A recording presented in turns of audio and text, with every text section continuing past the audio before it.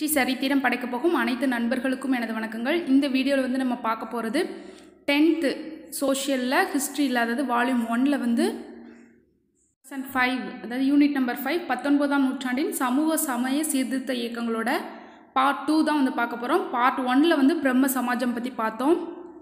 Part 2ல் வந்து ஈஸ்வர சந்திர வித்யாசாகர்ங்கிற டாபிக் வந்து பார்க்க போகிறோம். இது வந்து பிரம்ம சமாஜத்துக்கு அடுத்த டாபிக் பார்ட் 2ல் வந்து பார்க்குறோம். இந்த ஈஸ்வர சந்திர வித்யாசாகர் வந்து எந்த ஊரை சேர்ந்தவர்னா வங்காளத்தை சேர்ந்தவர். இவரும் வந்து ஒரு சமூக சமய சீர்திருத்தவாதி தான். இவருடைய காலம் வந்து 1820 1891. அப்போ இவர் பிறந்த பகுதி வந்து வங்காளம். இவருடைய காலம் வந்து 1820 1891. இவர் வந்து ராஜாராம் மோகன் ராய், அதாவது பிரம்ம சமாஜத்தை தொடங்கினவர் யாருன்னு பார்த்தோம், ராஜாராம் மோகன் ராய்.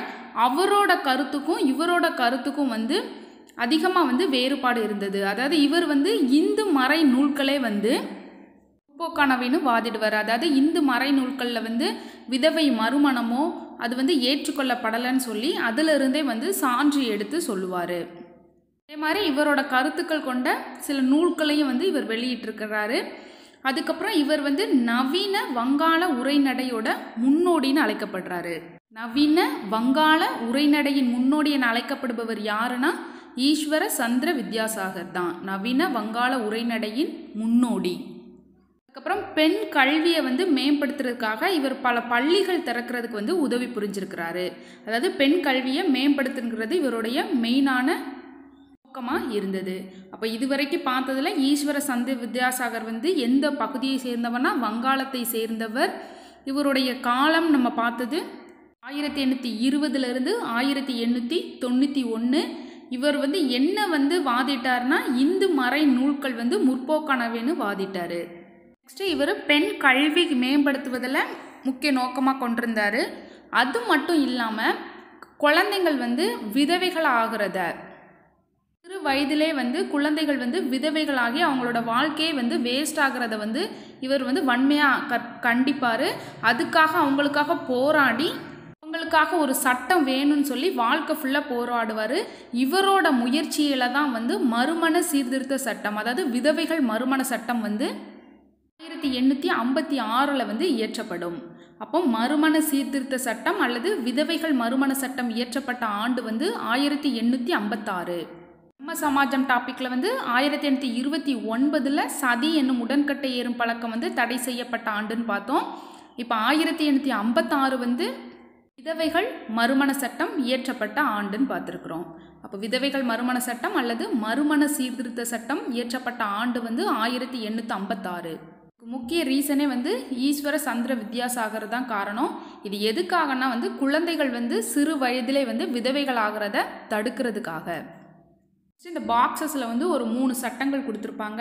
ஃபஸ்ட்டு என்னதுன்னா, முதல் முறையாக வந்து திருமண வயது சட்டம் வந்து எப்போ இயற்றப்பட்டதுன்னா 1860. முதல் முறையாக திருமண வயது சட்டம் இயற்றப்பட்ட ஆண்டு 1860. இதுக்கும் காரணம் யாரு தான்? ஈஸ்வர சந்திர வித்யாசாகர் தான். ஃபஸ்ட்டு திருமண வயது எவ்வளோ நிர்ணயம் செஞ்சுருப்பாங்கன்னா 10. அப்போ 1860 இயற்றப்பட்ட முதல் திருமண வயது சட்டத்தில் திருமண வயது வந்து 10ன்னு நிர்ணயம் செஞ்சாங்க. நெக்ஸ்ட்டு 1891 இந்த சட்டத்தை மாற்றி அமைச்சு பெண்களின் திருமண வயது 12 ஆக்குனாங்க. அப்போ பெண்களின் திருமண வயது 12 மாற்றி அமைத்த ஆண்டு வந்து 1891. ஃபஸ்ட்டு இயற்றினது 1860. அப்போ வந்து 10 வயசுன்னு நிர்ணயம் செஞ்சாங்க. 1891 அதை மாற்றம் செஞ்சு 12 வந்து உயர்த்துவாங்க. அதுக்கடுத்து 3வது டைமாக அதை வந்து திருமண வயது வந்து 13 1925 மாற்றுவாங்க. 1925 திருமண வயது 13 வந்து மாற்றுவாங்க. ஃபஸ்ட்டு வந்து 10, 2வது 12, 3வது 13. இது எல்லாமே வந்து நடைமுறையில் இருந்ததுன்னா கிடையாது.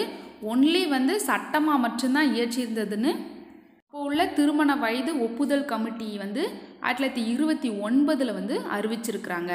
இதெல்லாம் வந்து நடைமுறையில் இருந்ததுன்னா இல்லைங்கிறத சொல்லியிருக்கிறாங்க. இந்த சட்டங்களை வந்து படித்தவங்க வந்து பின்பற்றி இருக்கிறாங்க. ஸோ இந்த சட்டங்கள் இயற்றுறதுக்கெல்லாம் முக்கிய காரணமாக இருந்தவர் யாருன்னு பார்த்தா ஈஸ்வர சந்திர வித்யாசாகர் தான். முக்கியமாக வந்து ஈஸ்வர சந்தை வித்யாசாகர் டாப்பிக்கில் இங்கே தெரிஞ்சுக்க வேண்டியது வந்து விதவைகள் மறுமண சட்டம் வந்து இவரோட முயற்சினால தான் கொண்டு வரப்பட்டது 1856. அதுக்கப்புறம் பெண்கள் திருமண வயது சட்டமும் வந்து 1860 ஃபஸ்ட்டு இயற்றியிருக்காங்க. 1891 ரெண்டாவது அதை மாற்றி அமைச்சு 12 உயர்த்தியிருக்கிறாங்க. 10 இருந்ததை 1891 12 மாற்றியிருக்காங்க. அதுக்கப்புறம் 1925 13 வந்து மாற்றி இருக்கிறாங்க. இதில் இருக்கிற இயர்ஸ், இந்த சட்டங்கள், அந்த ஏஜ் எல்லாமே வந்து ரொம்ப ரொம்ப இம்பார்ட்டன்ட். மொத்தம் 3 டைம் 1860, 1891, 1925. ஃபஸ்ட்டு 10, அதுக்கப்புறம் 12, அதுக்கப்புறம் 13. இது எல்லாத்துக்குமே முக்கிய ரீசன் வந்து ஈஸ்வர சந்திர வித்யாசாகர்.